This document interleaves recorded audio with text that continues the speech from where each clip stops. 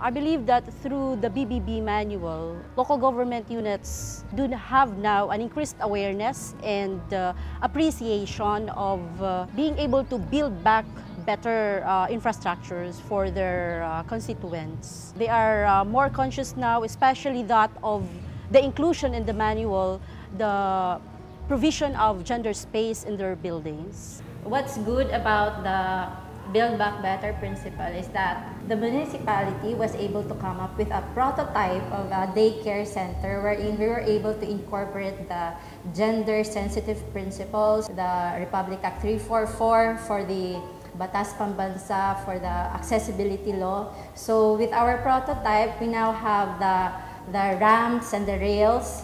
I'm not an engineer, but with the manual, somehow I get an appreciation of what should be and should not be in a building to make it safer for the people to use.